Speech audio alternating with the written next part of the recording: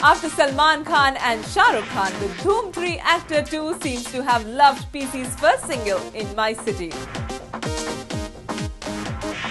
Salman Khan tweeted some time ago saying Priyanka Chopra's first single, In My City, was fabulous. OMG, just heard Priyanka Chopra's English track 3 times back to back, called In My City. It's fab, outstanding. Salam, Miss Chopra. Shahrukh Khan too made a statement that he thought PeeCee had the potential to become the first crossover star from India. Priyanka has the capacity and the talent to become the first crossover star from India, our first creative export. She has a super team backing her and she's truly an international brand and will make India very proud.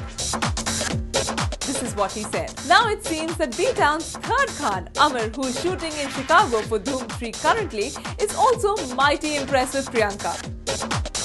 A source from the set of Dhoom 3 said Aamir Khan saw the song playing regularly during the National Football League playoffs.